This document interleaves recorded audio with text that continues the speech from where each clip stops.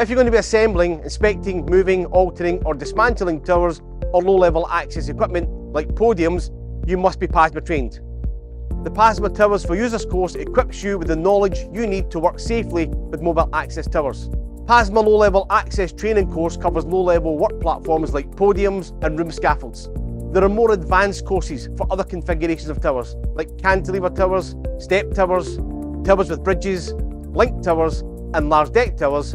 And if you're going to be working with any of these types of towers, you must have completed the corresponding PASMA course. If you're not going to be assembling, inspecting, moving, altering or dismantling towers, but you will be using them, you should be trained for that task.